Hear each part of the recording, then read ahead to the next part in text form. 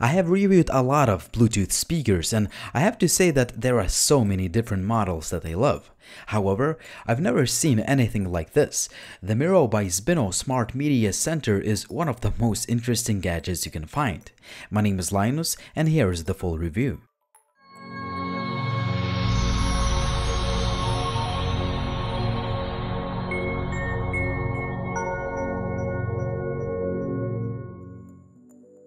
This multimedia center ships with a remote control, some paperwork, and a power cable.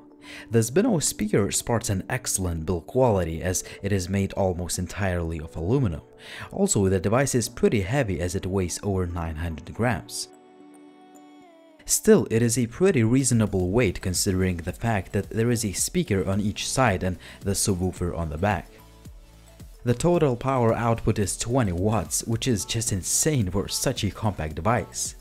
Also, there are mics for hands-free calling.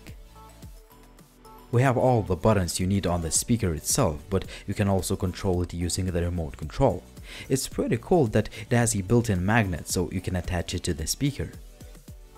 We have a 5.5 inches 720p display, which is bright and sharp enough for multimedia consumption. However, it would have been nice to see at least 1080p panel. Since the speaker runs on Android Lollipop, you can download any apps you want, just like on any phone or tablet. The built-in apps are mainly designed to watch multimedia or listen to music. The speaker has 8 GB of internal storage, but you can always connect the USB flash drive and this feature works well. Also, you can use the device as a power bank to charge other devices. Also, the Spino Multimedia Center has an RME Cortex-A7 processor with a Mali 400 MP2 GPU, and I was curious how this device can handle the most demanding 3D games. Well, the performance was quite poor and I can't really recommend the speaker for gamers, but it was not designed to play any games. As far as the user interface performance, it is good, but there was a little bit of stutter here and there, and hopefully this can be fixed with the future software updates as I have received 2 of them already. Anyway, we have the pre-production unit. When it comes to the sound quality, it's just insanely good. You can't really compare it with any other Bluetooth speaker out there since it offers a truly immersive 3D sound. Also, the volume output of 20 watts make the speaker ridiculously loud. The sound is crisp and clear and there is a ton of bass. My only complaint would be that there may be some distortions going on at the very highest volume settings. They created a monster.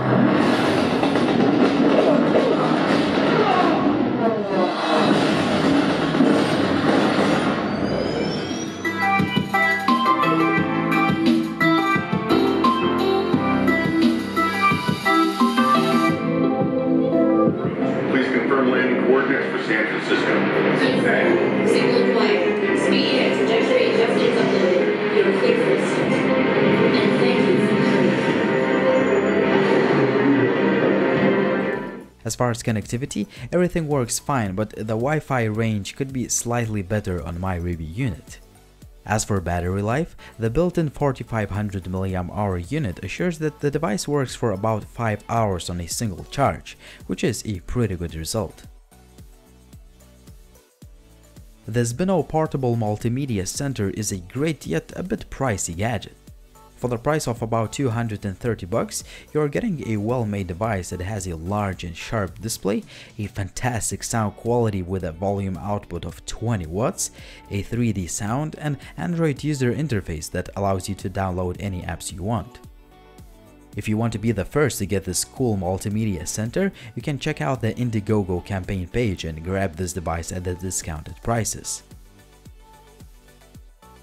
It was Linus, thanks for watching, and if you have any questions please drop me a comment down below. Also, please subscribe to the channel and visit gizmochina.com for all the latest and greatest Chinese tech news and reviews. See you soon.